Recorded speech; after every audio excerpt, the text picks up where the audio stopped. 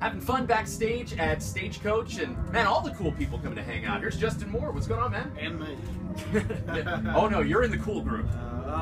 Man, it's good to be back at Stagecoach. I was here, I believe, 4 years ago now, or something like that. So it's good to be back. This is such a great event, and you know, anybody who doesn't think that there's country music fans out this far west needs to come check this event out.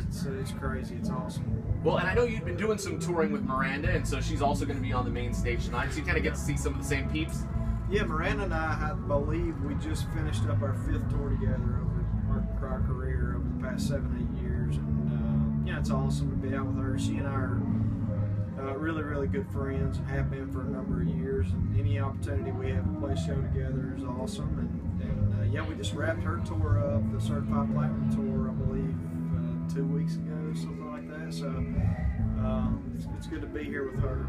We're hanging out with Justin Moore, and I heard rumors you've been working on a new album.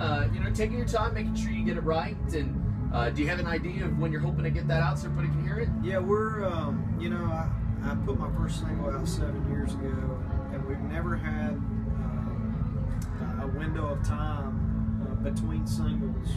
We went kind of one right after the other, and so I feel like we're finally at a place in our career where we can really take our time, and if we're gone from the radio for 3 or 4 months, it's not going to kill us, and people won't forget about us. So we're, like you said, we're taking our time, trying to figure out what the next step is. I've always had a really clear idea of what album, you know, I want to record each time I've done so, and I'm still trying to figure that out this time. So we're going to take our time, make sure we get it right, but we should have a new single in the next 5-6 weeks, I'd say. Well, and the last CD, Off the Beaten Path, I know is kind of working its way up, and I heard if it sells so many copies, you could even perform a show at somebody's house. Yeah, we've been very blessed, and the first 2 albums we had both went gold, which in this day and time is kind of unheard of. Yeah. It doesn't happen very often, and this one's pretty close to going gold. So that would be pretty cool to go 3 for 3, and so we put a challenge out there to our fans. We've got a pretty hardcore fan base who, you know, kind of go after it when you challenge them like we did, and you know, eventually somebody's going to have the opportunity for us to, if they want, have us come play a show in their backyard. So that's pretty cool. Anybody who don't have the album, I don't know what the hell's wrong with you by not having it by now, but if you don't have it, go get it.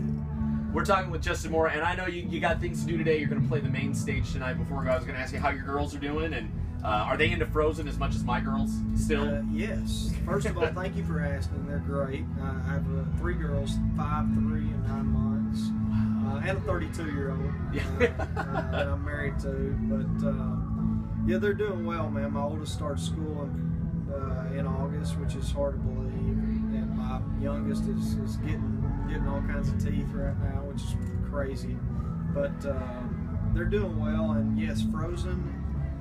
We've watched probably 200,000 or 300,000 times over the past 6-8 months. But it is a great movie, so I'm a fan of it. Well, good. I'm glad everything's well with the family. I'm glad everything's going well with the music, and can't wait to see you tonight on the main stage. Thank you very much, man. More coming from Stagecoach from the DC's RV Center broadcast booth. It's Brent Michaels with KUZZ.